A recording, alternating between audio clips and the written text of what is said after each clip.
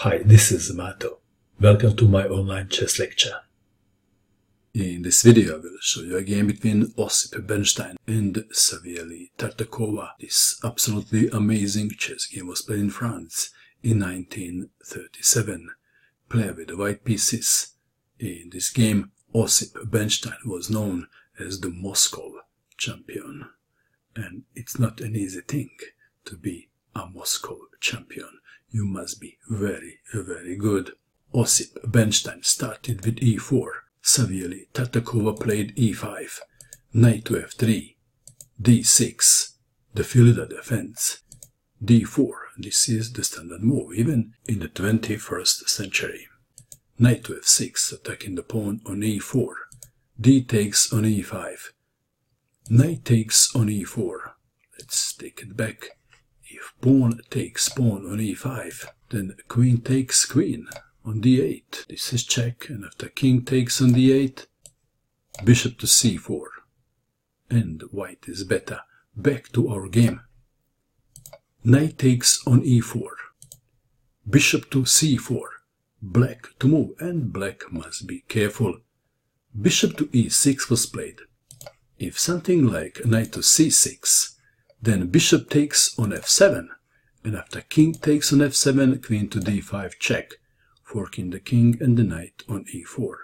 Back to our game. So we have bishop to e6, bishop takes on e6, pawn takes bishop, queen to e2, attacking the knight, d5, defending the knight, but now queen to b5 check, forking the king and the pawn on b7. Knight to c6. Queen takes on b7 was possible. Knight takes on d4 was played. This looks even stronger. If queen takes on b7, then knight to b4. So he played knight to d4. Black to move. If bishop to e7, just a random move to show you what is going on, then white would not even take on c6. He would play knight takes on e6. So Tartakower played queen to d7. Queen takes on b7. And it looks like that black is in trouble. White is threatening queen takes rook on a8 and queen takes knight on c6. How to solve the problem? What would you do in this position if you had black pieces? Please pause and find the best move for black. Did you pause? What did you find? Did you look for checks? Well, there is check. Bishop to b4 check, but then c3. And now 3 of the black pieces are hanging. Tartakower was in a Tal's position. And Tal was only 1 year old in 1937. So it is black to move. Which piece to save? That is the question. What would you do? Please pause again and find the best move for black. Did you pause? What did you find? Did you find knight takes on d4? This is what Tartakower played.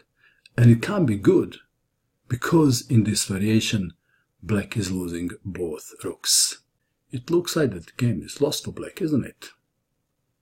That is exactly how Mikhail Tal's position looked many times.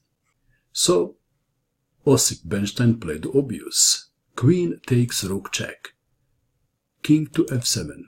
Queen takes rook on h8. Should black resign?